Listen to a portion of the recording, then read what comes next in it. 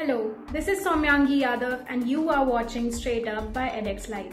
On Saturday, January 27th, the University Grant Commission released draft guidelines for implementation of reservation in higher education institutes for public feedback. The guidelines sparked outrage over de-reservation of SC/ST posts in universities for faculty recruitment. While both UGC and Ministry of Education have issued clarification that faculty positions in universities reserved for SC/ST and OBC candidates will not be open for general category, in our conversation with MS Nethrapal, an IRS officer and author, we tried to understand what these guidelines were and why they received backlash from the academic circles. What do the existing guidelines say about de-reservation?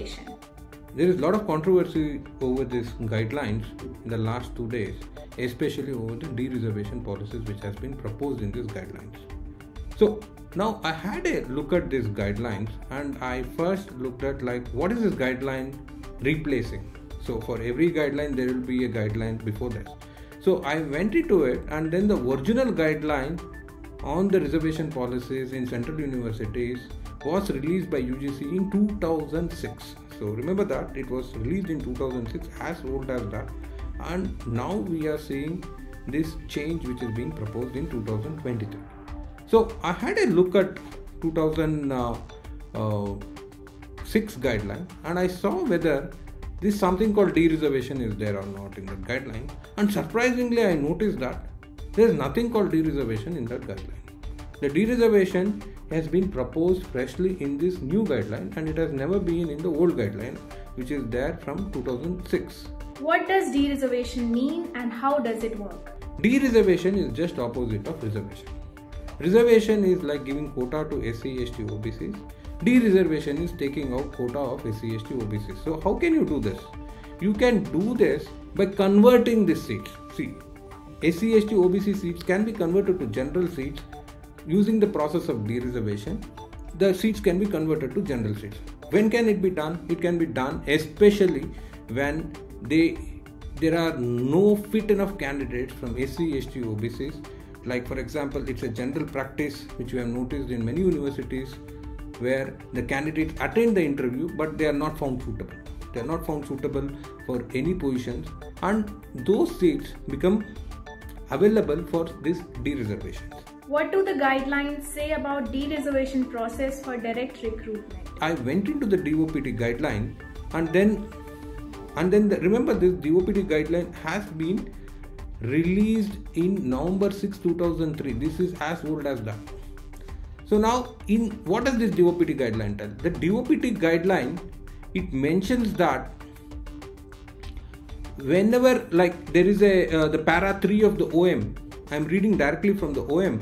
It tells that where a sufficient number of candidates belonging to SC/ST or OBC are not available to fill up the vacancies reserved for them in direct recruitment, the vacancies shall not be filled by candidates not belonging to these communities. In other words, there is a ban on de-reservation of vacancies reserved for SC/ST OBC. So it is very, very clear that there is a complete ban on de-reservation of vacancies reserved for SC/ST OBCs in direct recruitment. When and how can de-reservation be applied? This OM itself talks about is that in case if the seats of SC/ST OBCs are not filled, so they are going to be carried forward. They are going to be carried forward and then they are going to be called as backlog vacancies. Backlog vacancies which can be filled up later on. So that what happens is, if this is done, the percentage reservation does not change substantially. So that was the idea.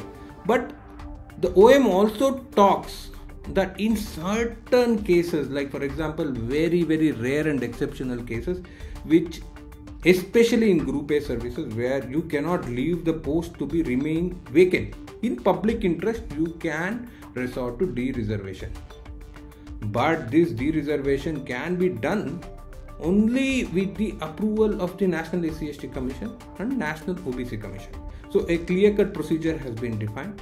So that first it has to go to the National SC/ST Commission or the OBC Commission, go to the Ministry of Social Justice, and then finally it has to be placed in front of the concerned minister to de-reserve.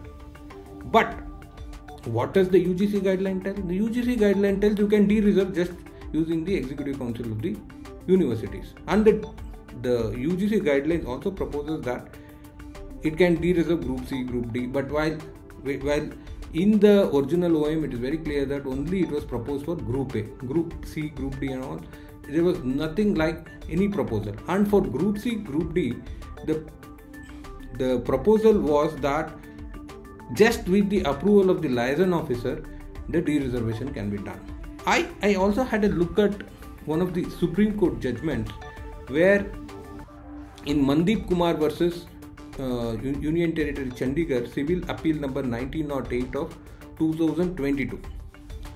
It also talks that whenever a de-reservation has to be done, it has to be done with the approval of the Department of Social Welfare or the National SC/ST Commission. You cannot bypass the authority. So any de-reservation which has not been followed using this procedure will be null and void. That's what it tells. So in this regard, so that is where the DOPT OM dated November 2023.